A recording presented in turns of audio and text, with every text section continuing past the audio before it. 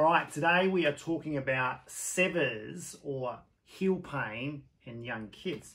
Now, the heel pain that you get with severs is around this area. Now, it's really common in young kids who play a lot of sport, do a lot of running between about the ages of 8 and about 14.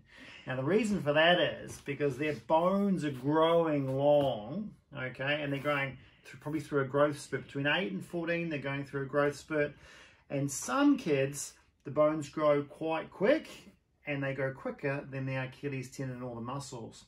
So what happens down here at this point where they get sore is that gets stretched a lot. It gets really inflamed in there and becomes pretty red. Sometimes you see it red, sometimes you don't, but it's definitely tender. And when they are playing sport, jumping, kicking, running, those sort of things, they start getting pain in there. Now, it can get really bad that they have to stop. Now, the thing about severs is don't stress. The good thing about it is that it does go away. They do grow out of it. But some people take a little bit longer than others. It does depend on the sport, depends on the person, depends on whether their foot rolls in or not, depends on how fast they're growing, a lot of different factors. Some people get it really mild.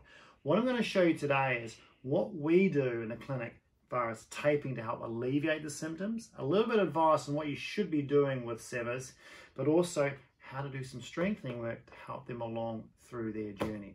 So first thing I'm going to talk about is the actual tendon problem. So if you imagine the calves here, when that calf comes down, you come into an Achilles tendon. Now, don't confuse this with tendinopathy or tendonitis. That usually doesn't happen in young kids. That's usually us oldies.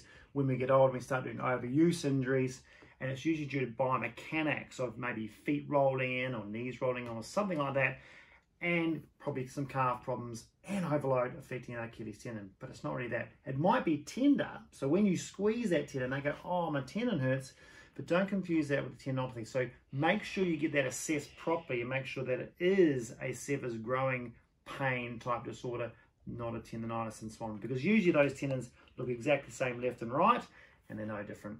So with this one, the attachment point is the one that needs to be supported. The attachment point is one that's getting sort of yanked away a little bit, and that needs to be secured down. So what I like to do is help the kid by taping this anchor point, because they've got to rest, number one, from the aggravating things. Now, some people, it's very mild and they don't have to rest too much. If it's really sore, of course, they're going to have to rest, and the rest does settle it down, but it won't really go away properly until that person has probably gone through that growth phase and the rest of the calf and Achilles has caught up, if you like. So it could last between 3 months, 6 months, could last up to a year or 2 years through these problems. So sometimes kids have to stop exercise quite a bit. Other times they can sort of train through it. So this is what you do. This taping here, what we aim to do is tape down like the anchor point. So from this point here, I'm going to put that tape on the back of the heel and pull that right down and lock it down. Now I'm going to do a few of those, and in between each one, what we do is we tape a little bit of underneath the heel to give a bit of support under there. So we come up underneath the heel, and that gives us another little bit of tape to anchor on. But the biggest thing is taping down that attachment point of the Achilles, and I find that really helps reduce the sort of effective load that's going through that tissue and creates a more stable anchor point, just a bit of support. And these kids need that support. If they're going to keep playing, running around the playground, and it's only mild, the less pain the better, the more support. Remember, you're not going to damage it by playing on. You'll just get to the point where they can't play because it's too sore and they're going to have to do some rest. So some part of the, treatment, if you like, is management of that sport and how much volume, how much load. They might have to reduce trainings, they might have to skip some games, maybe they do less playing of the games, they're not on for as long, that sort of thing, just so they can get through it and not aggravate it as much. So that's the sort of thing we do there, is we try and tape that up and really anchor that down. The other type of taping we can do is doing a bit of a kinesio taping going up the calf. So that will support the Achilles tendon and help that sort of push off. And you'll find that when you support the calf muscle and the tendon, the anchor point is not as bad. So a kinesio taping from the physio is a really good thing to do as well. So that's your taping part. Let's have a look at the strengthening. remember, you've got to keep it simple for kids. So I would start with just 2 exercises to begin with, and then you can progress along as they get better. The first thing I think about is isometric loading. You don't want this tendon getting weak from all the pain and the inflammation that's going through. So we've got to keep the strength up, and part of why they keep getting sore is because it starts getting weak and then it can't handle load.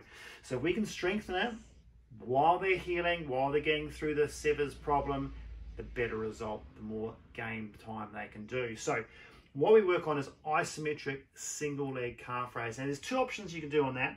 One with a straight knee, one with a bent knee. So straight knee, what I want you to do, if you go up onto your toes, so come up onto your toes, he goes up onto his toes, keeps his knees straight, and then he's got to lift that leg and hold it. Now, this is quite hard for kids. Their calf endurance is quite hard.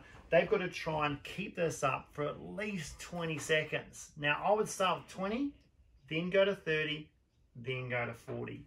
But make sure that knee stays straight for the first one. And you'll see they'll drop down a little bit. And you've got to try and keep them up as high as they can. And a little bit of pain with that is okay. The isometric work, drop down again for you, mate, is actually going to really help them. So by the time they've done sort of the 5th set, they'll be fatigued, but they'll probably be less sore down through here. So that's the straight leg one. Now you can also do a bent knee one. So if you go up again for me, up you come. And then he bends his knee a little bit. And that'll work on a little bit more soleus strength through here. So if the knee's bent here, and he's still raising up, raise that foot for me, lift it up, good. He stays there with a bent knee, then you'll find that you get a little bit more soleus type strengthening to help as well. So that's the isometric stuff. Now, drop down again for me.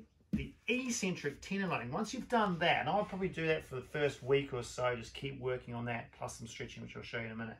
But the eccentric strengthening part is probably after the first week of doing those isometrics.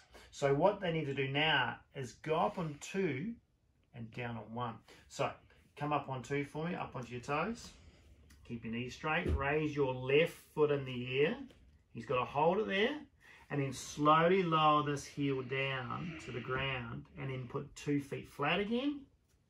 And then up onto your toes. Up you go. Straighten the knee. Keep the heel up. Raise the foot. Slowly down with the heel. Keeping the knees straight. Now they'll need a lot of instruction with that, because that's quite a difficult thing to get through the head. But that's a real game changer in trying to improve the strength down through here, especially at the insertion point. So that one should be done, like I said, after the first week, and then it's the stretching. So it's also important to stretch because, hey, this bone's growing longer, right? So this is really tight. So a little bit of flexibility in the calf is going to take the tension off the Achilles. Now, we don't normally stretch the pain away. We're going to strengthen and take the pain away in a bit of time and a bit of load reduction, that sort of thing. So you shouldn't be aiming to stretch out the pain.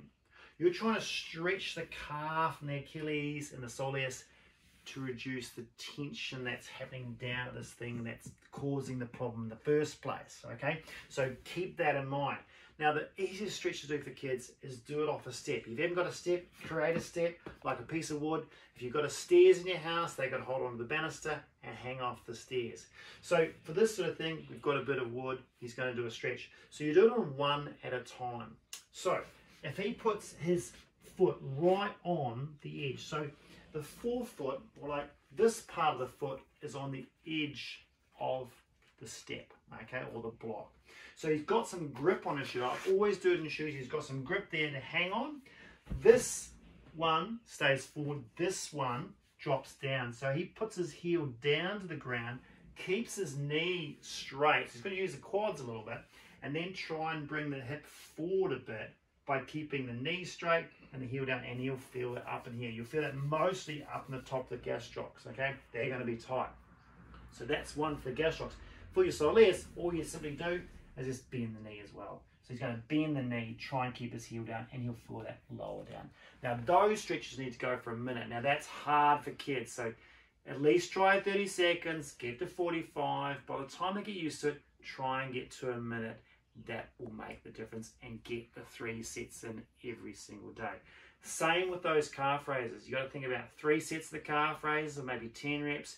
The isometric work, you got to think maybe 5 or 6 reps of doing 30 to 45 seconds. So it's quite a lot of work, but that makes the difference. Now, the other thing you got to think about is sometimes these problems, come off there for me, mate. Sometimes these problems happen because, you know, one, they're growing, but if that person is rolling the ankles in because they're a natural, quite a heavy pronator, it's not going to help. They're probably going to find you get more problems if this person rolls their ankle in. Now, in, say, basketball, you basically got basketball shoes, but what you can do with basketball or rugby or soccer or any sort of running sport where you've got a set shoe that you can't get a structured running shoe for, like a set shoe that has no sort of difference in structural support, you can put a heel raise in. Sometimes you have to go as far as orthotics, but start with a little 4mm, or depending on what your physio says, a heel raise underneath the inner sole, inside the shoe, will lift up that heel, take the load off the Achilles. So that's a good one. That's what the physio will probably put in that shoe. But if that person is a runner or they do a lot of sport, getting a structured, decent kid's shoe rather than a flat shoe, so something like this, which is an Asics GT, is going to give them a lot more grunt in the back here. It's a high-pitched shoe at the back, which is going to take the load off the Achilles. That will be a better option for them for that year, maybe going forward, to get them out of that Achilles pain a little bit faster. So if you've got those problems, definitely give them the physio, get that assessed, see if you can make some of those changes and even taper yourself. See you next time.